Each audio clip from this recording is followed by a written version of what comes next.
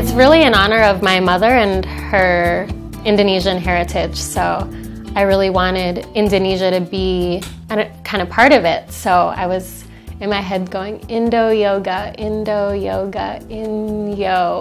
And then it just popped out, and from then it's been called InYo. InYo, singkatan dari Indonesia Yoga, merupakan pemain baru dalam bisnis industri pakaian yoga di Amerika Serikat. Namun di usianya yang baru 1,5 tahun, produk InYo sudah merambah tak hanya di Amerika tapi juga ke mancanegara, termasuk Indonesia. Salah satu pelanggan setia InYo di Indonesia adalah Dini, instruktur sekaligus pemilik studio yoga di Jakarta.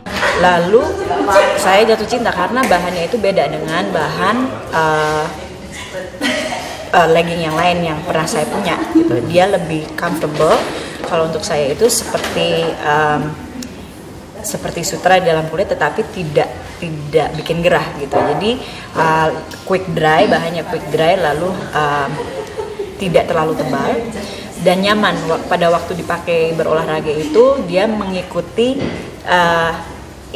bentuk tubuh. Selain nyaman dipakai, celana yoga InYo juga tampil dengan corak dan warna yang cerah, membuatnya berbeda dari produk yang sudah ada di pasaran. I really am loving print pants. I was of the kind of group that used to wear kind of black or just like, one color of yoga pants, but I was always kind of craving something more interesting. And so when I met Rachel and found her pants, I was like, yes, you can just express yourself and you can mix and match them with different tops. I think what's unique about InYo is that, it's founded by someone who's a pattern maker, so I put most of my time and energy into how it fits. InYo lahir dari ide Rachel Frey, anak muda keturunan Indonesia Amerika di San Francisco. Ia memulai bisnis ini melalui situs pencari modal Kickstarter yang berhasil memberinya modal awal sebesar $28.000.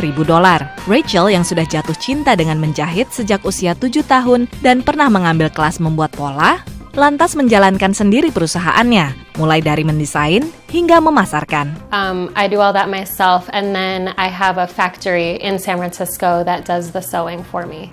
So that's the only part that I've hired for contract work. Dengan menekan biaya operasional dan promosi melalui media sosial seperti Instagram, InYo mampu menjual produknya dengan harga lebih murah dari pesaing. Kunci sukses bagi perempuan berusia 29 tahun, lulusan Universitas Northwestern Chicago, jurusan teknik material ini adalah menjalani hal yang memang sesuai minatnya. One thing that I have found that has proved itself to me over and over again, and it sounds kind of cliche, but when you're going after something that you're truly excited about and you feel it,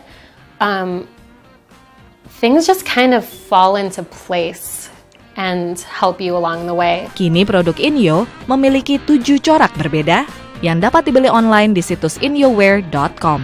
Dari San Francisco, California, Aryatna Budianto, Jurgen Alivia, Nia Iman Santoso, VOA.